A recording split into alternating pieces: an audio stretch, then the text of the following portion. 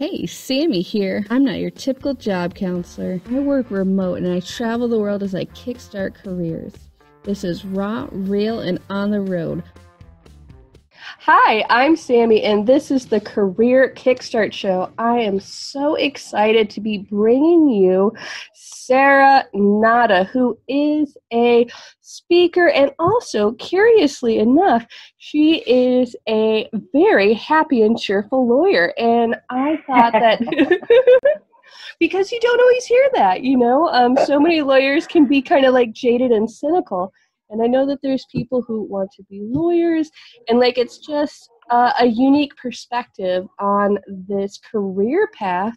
And I thought it'd be just really interesting to have you on. Now, Sarah, can you let us know what your elevator pitch is and just share that with us? Hi everyone. Thank you so much for having me, Sami. Basically, I'm a very happy lawyer, and I haven't always been that happy in my career. I've always been a happy person, but for some time there was a bit of a dichotomy in the way I was in my high heels as a corporate finance lawyer, and I developed that happiness. I developed my joy both at work, in the office, and outside the office through yoga, meditation, body work, training as a forest yoga teacher, training as a body worker, speaking to people about what passionates me. Sorry, that's French. What I am passionate about. Yes, I work in multilingual environments, and sometimes Fringlish comes out of my mouth. But basically, I just want to reach out to every lawyer that is unhappy right now in their career, or every person who wants to become a lawyer and is wondering whether it's the right career for them, because they hear about all those unhappy lawyers out there, and to share my message of hope that it is possible to be a happy lawyer. Oh, well, I love that, Sarah. Thank you. And how about we start from the beginning, and you can talk about how your career has evolved so the people listening can get an understanding of the evolution of Sarah-Nada. Yes, I didn't really want to be a lawyer to start with.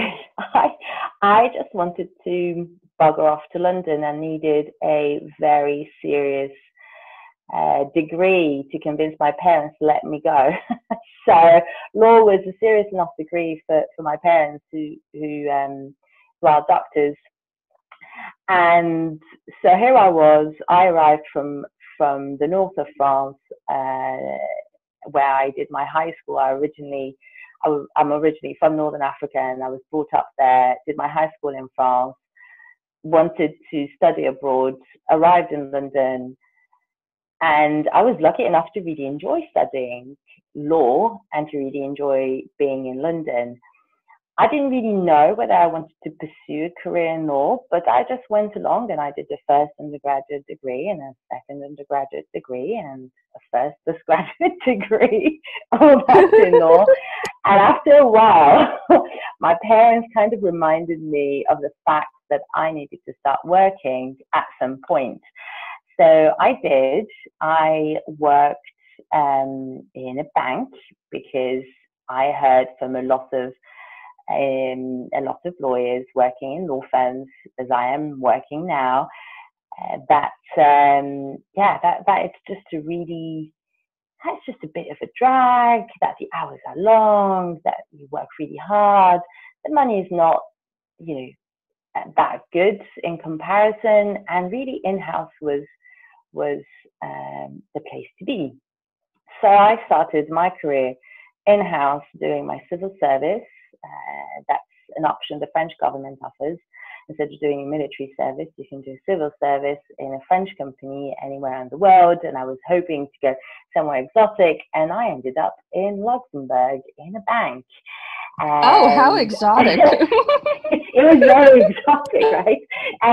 And it was Luxembourg about 10 years ago, which, which is a very different place than the Luxembourg I am in now. After a few months, the credit crunch hit, and I finished my contract and left Luxembourg and started a career in academia. I went back to my beloved King's College London, where I studied my first undergraduate degree, and I taught there for a few years. So my academic career was fairly short, a few years, 2-3 years, very fulfilling in the sense that I really loved teaching, and I hope my students enjoyed my teaching. But I found research pretty lonely. I'm a fairly chatty person, and at university you don't really get to exchange so much with your colleagues, because everyone is so focused and specialized in their own fields, and you don't really have office hours. And yeah, so I qualified in the UK. I started my qualification in the UK, and then arrived back in Luxembourg, where I knew with my language skills and my previous experience, I could kickstart a new career in corporates, and then I went on to do more finance law. And the few first years were pretty exciting, because I was learning a lot, but very quickly the long hours, the billable long hours, the all-nighters, the stress, the tight deadlines caught up with me, and I found myself dreading to go back to work in the morning, and I was just always wondering, why that was, because that's a career I chose. No one forced me to do it. I enjoyed my working environment, my colleagues. I loved my colleagues, and I could not put my finger on what was wrong, despite the lack of sleep. I could sleep. Yes, I needed to sleep a bit more, but that could not justify how miserable I felt at the time. Oh, did you feel like you were like in a rut or something like that? A bit, in a rut. I also felt like I let myself down. I felt like I let my 18-year-old self down in the hopes and aspirations that I had. And to cut a long story short, I reached rock bottom when I ended up in intensive care, pretty sick, after a long haul flight. At the beginning of my annual leave about a year ago, I was diagnosed with pulmonary embolism, totally by chance in a way. I was not feeling particularly unwell, and that was my wake up call. That really was it. And I was sat on my intensive care bed in Austin, Texas, thinking, all right, Sarah, it's about time that you decide to get a grip and just embrace your joyful sides every day of your life, because you're spending so much time at work that you cannot be miserable most of your awake time. And yeah, so that's what happened. I one day that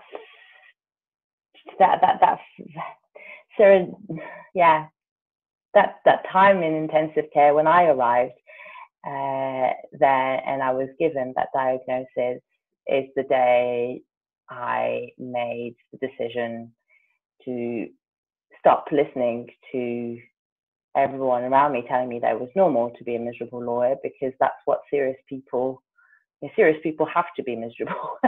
In a way, that you cannot be taken seriously if you're not a miserable person, austere and, you know, not laughing and wearing collars. That just doesn't go with the image everyone wants, the image of the lawyer everyone wants to hire. And I found out that day that it was just not me. And I now found out that it was not true, that actually being a joyful lawyer makes me a more successful lawyer than being a miserable lawyer. You know, it's interesting that you say that, because that is something that I've noticed in a number of different fields, where it's almost like if you're like the happy person, or if like you're just not a stick in the mud, people are almost like suspicious, like, why are you happy here? Why is there's no place for happiness in this office? Yeah, especially as a woman. Let's face it. Mm-hmm. Let's face it. Just, you know, being a smiley, discreet woman is more acceptable than being a joyful, out there woman. I'm not saying girl, I'm saying woman. Just owning up your femininity, joyfulness, and also how awesome you are and how much ass you're kicking at work. Preach, girlfriend. Oh, Sarah, I love that evolution, and I feel like that is definitely something, you know, that a lot of my listeners can kind of resonate with, you know, is that understanding of, you know, whatever the moment, and we all have that one moment where we're like, you know what, life is too short for this BS. You know, it's time to figure out what I can do to up my joy quota, you know, and to, you know, kind of take that level to, you know, bring that joy to our lives. And I really like that you are, you know, kind of claiming the fact that you can be happy, you can be a woman, you can be a very serious and professional woman type lady, you know, and not have, you know, people be suspicious, because that's the thing. People get burned out. I've actually known lawyers who just burnt themselves out, and you can't do that. You actually have to stay productive as a professional, to stay in a career path. You have to be able to find the joy.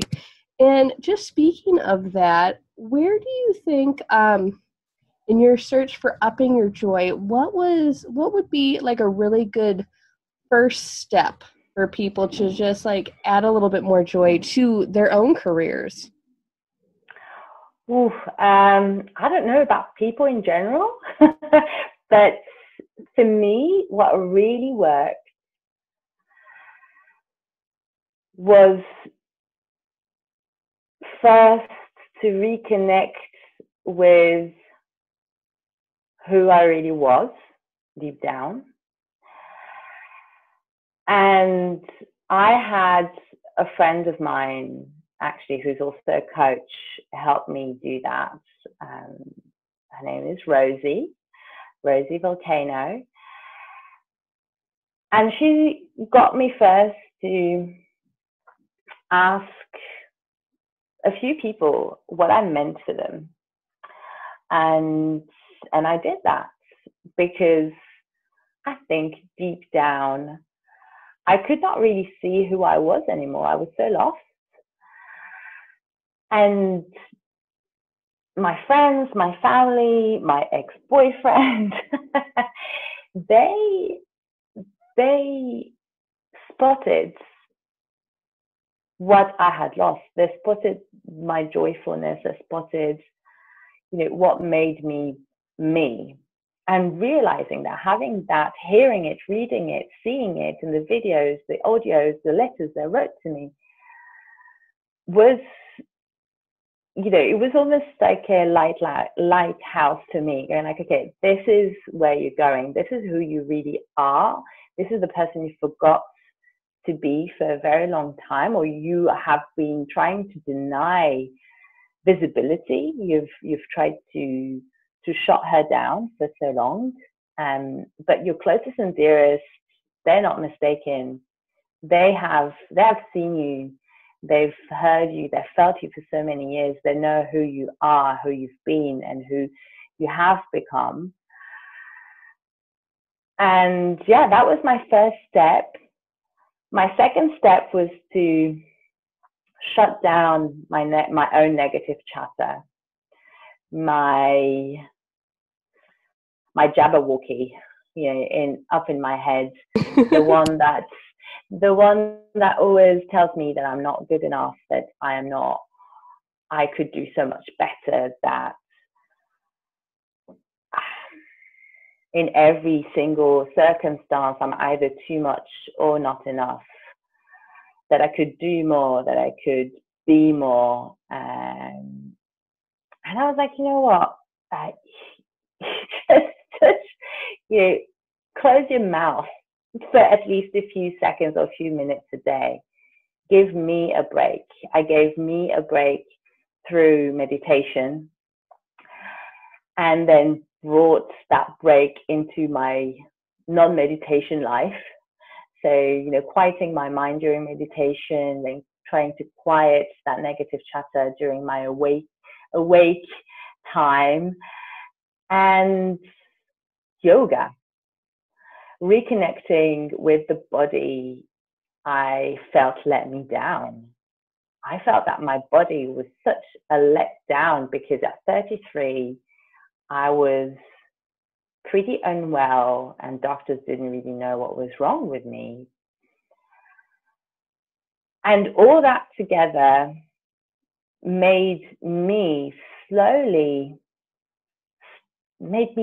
start dating me again, if this makes sense. Like getting to know me again and getting to love me again, little by little, and then getting to discover what I really love doing, like painting and drawing, which is something I never thought I would do or enjoy doing, because I was like, well, I can't really draw. My drawings are not that nice.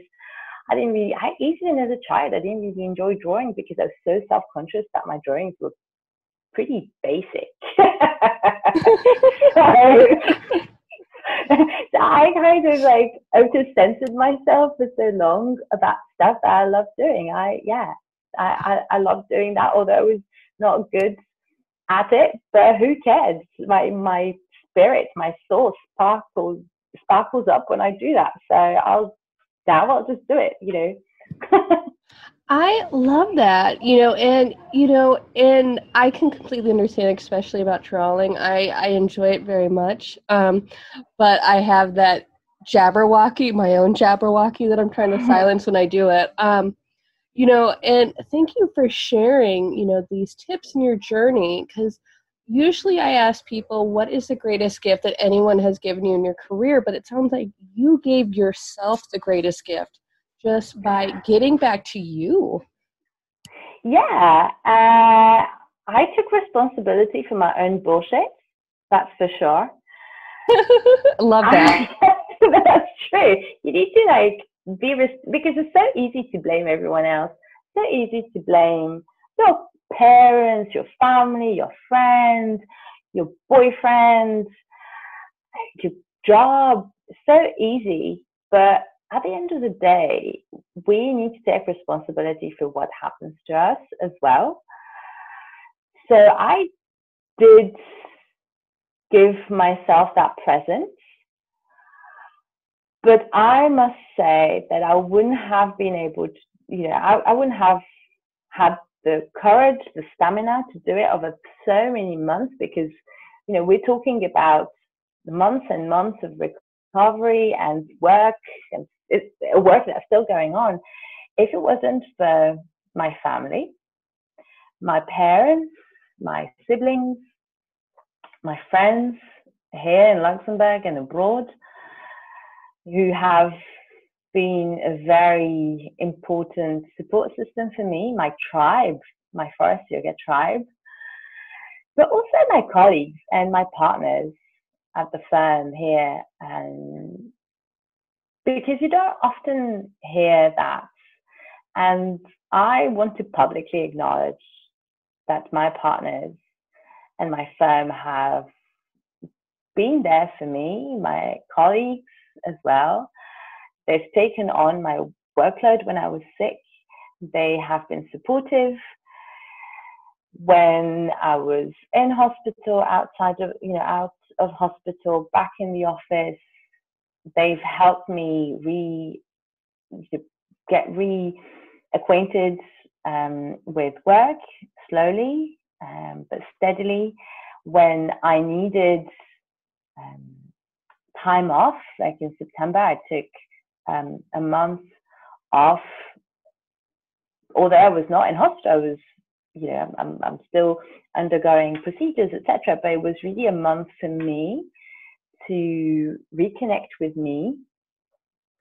And yeah, they've nicely accepted to give me that time off, and I would forever be grateful to them for,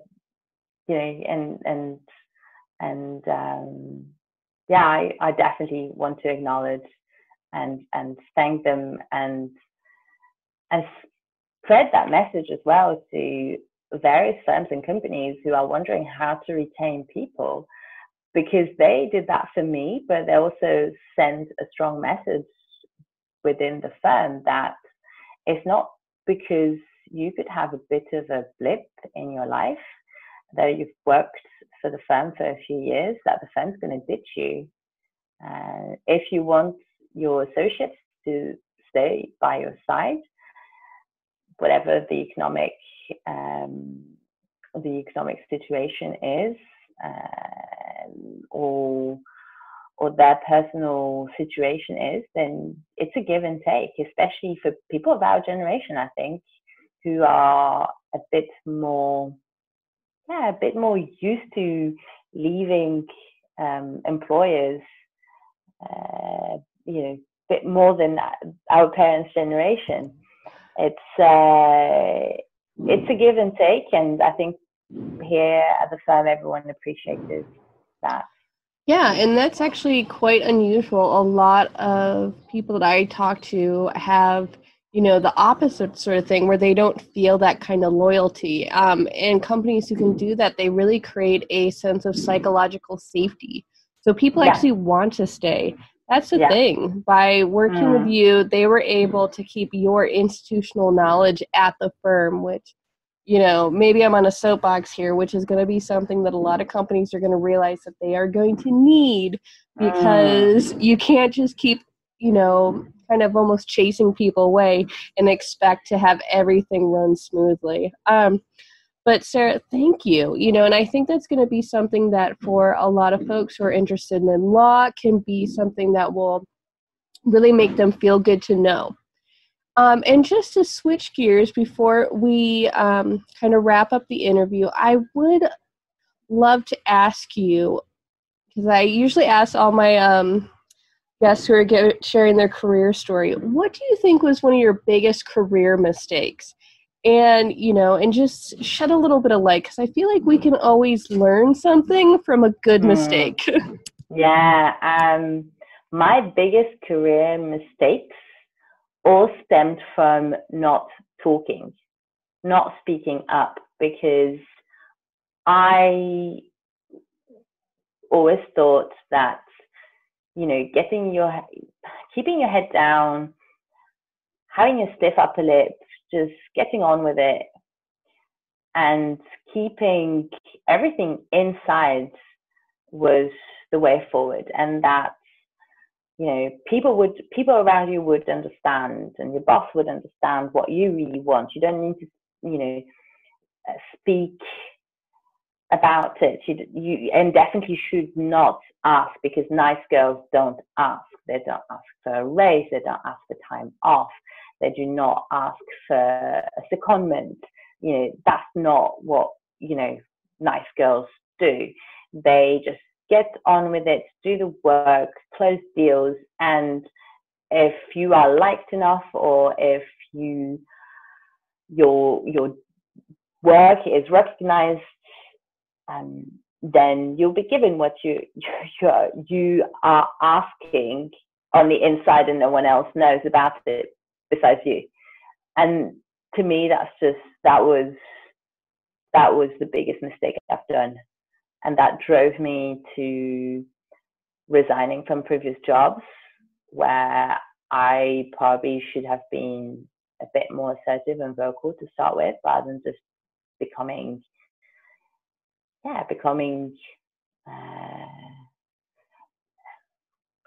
disillusioned and resentful. So yeah, that's definitely the advice I would give anyone out there, and the advice I would have given my 23-year-old self back in the day.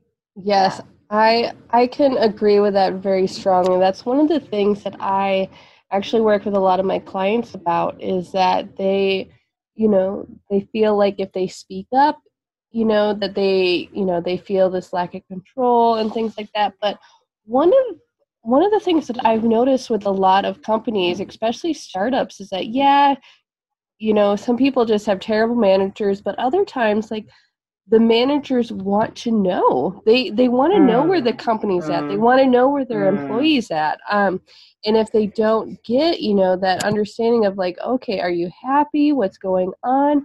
They can't really help you. So that's such a good point. Now, Sarah, you have been a fantastic guest, and I've enjoyed this. I think that this is a really cool perspective on a career path that, we've all heard the lawyer jokes, and you've probably heard more than your fair share. So a really good perspective. Now, Sarah, I also know, you're a speaker, you're the joyful lawyer. Now, where can people find you online? Just kind of let us know what you're up to. So people can find me on LinkedIn. It's Sarah, Sarah Nada, Nada, Arfa, Arf, like Frederick, A. I also work at CIBE in Luxembourg. That's CIBEE.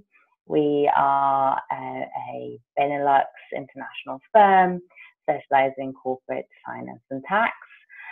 And yeah, if you also want to connect with me via Facebook, please look me up and just give me a reason to add you in my friends list. I like that. Give me a good reason. I feel like I should put that on my profile, because every once in a while I get some random person and I'm just like, who are you? Are you lost on the internet? Exactly. Well, thank you so much again, Sarah. I do appreciate it. And thank you to everyone who is listening. I'm Sami Gardner, and this is the Career Kickstart Show. Bye. Bye. Find something cool at cool.careerkickstartacademy.com.